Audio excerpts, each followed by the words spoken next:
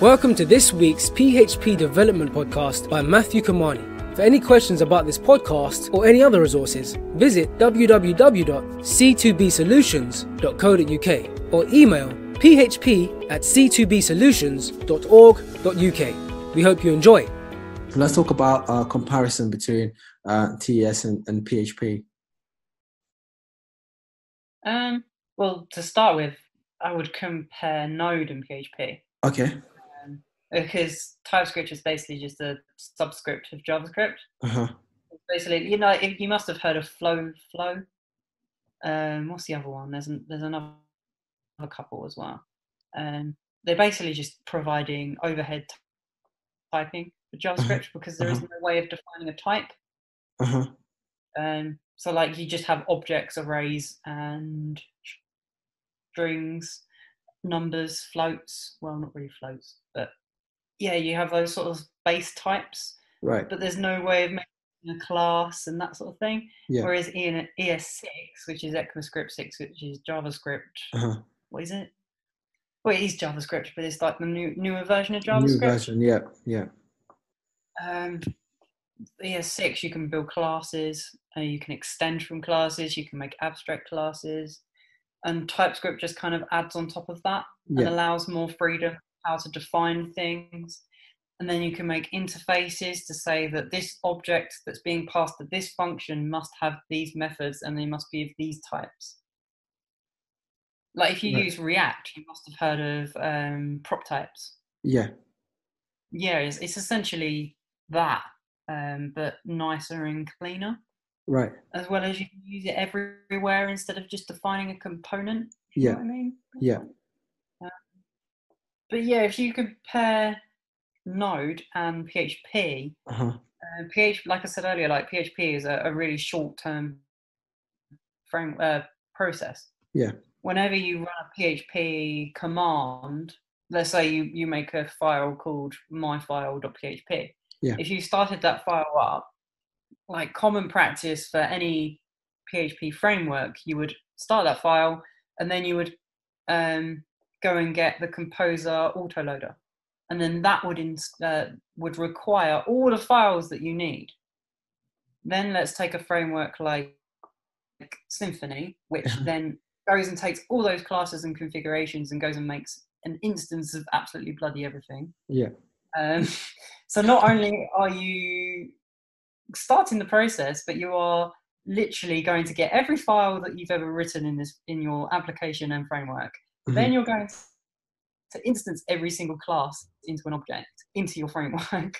Then you're going to start the request, the kernel, which will then go and create a request object of the actual request from HTTP. Right. Then you find the class that corresponds to the URL, the controller that corresponds to the URL. So you've got to go through all the controllers and find that, the corresponding class, then find the action. And then you need to find the dependency injection. So you go and find all the required objects that you need to pass into that. So you need to reflect the action and the class, define all the things and put them all in the right place and then call it. Then you get the actual thing that you want, response body, and then you give that back to where it just came from, and then you start the whole process again.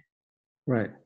So you start from the top, and then you literally come back down to install, get all my files, instance all my classes, find my controller, find my action, put all the things in the right place, and then find my response, and then give that back.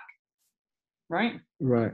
Whereas with Node, you kind of have that in a different sort of structure. Because it's designed to be a long-term process, you have, as soon as you start up the process, you start by obviously calling your file name or whatever, like server.js. That will then go and include all the imported files that it needs. Then it will not, if you're using Express, it doesn't really instance everything. You just get what you need at that time. Then whenever someone makes a request to that process on a port, which is port 80, you are cloning the process. So it's in what is it called? The node event loop cycle. So whenever someone comes to through onto that port and says, hey, I've got this payload for you, it clones the actual process out so that everything that's already been instanced and ready to use is ready to use in the clone. That goes through and then is sent back to the client. So it's a very different way of working. There's no like to load everything all over again and bootstrap the whole framework before you've even done what you were actually required to do and then send it back. Right. So instead, you're just literally finding a function, cloning a process, and then, cloning the process, finding the function, doing what the function does, and returning it. Interesting. Yeah, it's a really strange way of working, but it's a lot nicer because there's a lot of functionality you can like handle a lot better with Node than PHP. Yeah. Like for that instance is already one of them, but obviously it has its drawbacks. Let's say you throw a fatal exception somewhere and the whole process then dies, then it has to restart itself, and then in that time that it's restarting, you don't have any port open to accept any requests. So you would choose Node over PHP, obviously.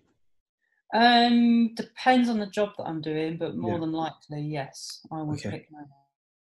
Do you think for most developers, if you're pretty good PHP developer, it's quite easy to transition over to Node? Yeah, if you're using TypeScript, definitely. Because with TypeScript, you obviously can do dependency injection, so that's the same. You've got classes, like a framework that I use called Nest.js.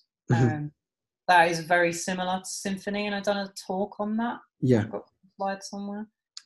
Now that you actually said that, I've done comparisons. Oh, sorry. No, go on. I've done like some comparisons in the code of how things are configured, and it's just really similar, especially to Symfony, because, well, Symfony 3.4 anyway, because you have like a root decorators. Annotations in Symfony. They're really similar to decorators in Nest.js.